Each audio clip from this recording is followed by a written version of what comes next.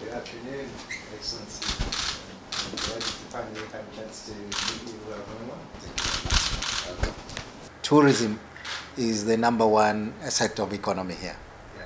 So we very much need to strengthen our infrastructure around tourism, including the airports and including the roads and hotels and resorts and so on.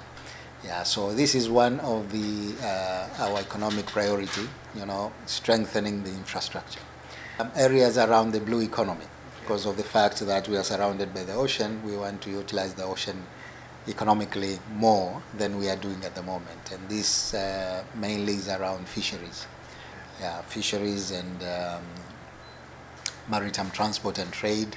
Yeah, because there's a lot of activity, economic activity between Zanzibar, Dar es Salaam, Tanga, Comoros, so around that area.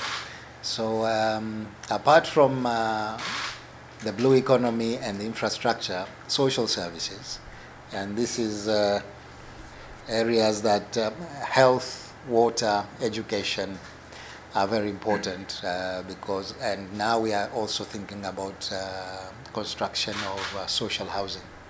Yeah, so these are now the 3 most important priorities for us in Zanzibar.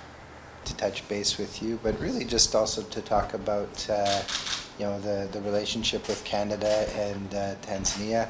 As you know, we're very committed to supporting human rights, the inclusion of women and girls. We have a significant focus on women and girls in all of our policies and programs.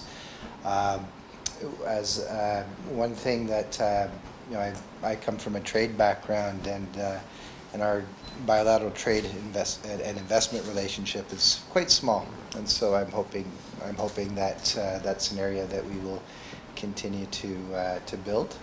Canada recognizes the progress that Tanzania has been making on advancing freedom of the press, and also on opening up political dialogue. And so I'm very interested in your views on a number of matters. I was curious about your views on the economy and your priorities for Zanzibar, your views on inclusion of women and girls in health and education. Thank you very much. It was a pleasure.